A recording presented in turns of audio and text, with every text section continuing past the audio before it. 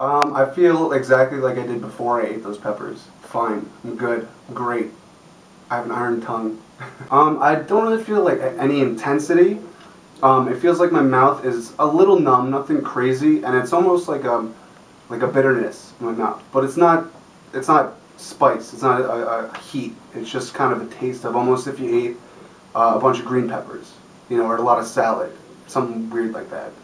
I tried to look it up on the internet. I couldn't find a record for the Trinidad Moruga scorpion pepper. It just came out in the Guinness Book of World Records this year that's the hottest pepper. The pepper alone just set the record. So I couldn't find a record of anybody eating it. So to my knowledge, I own the record of, what was it, 5 that I ate? Or 6? I don't even know.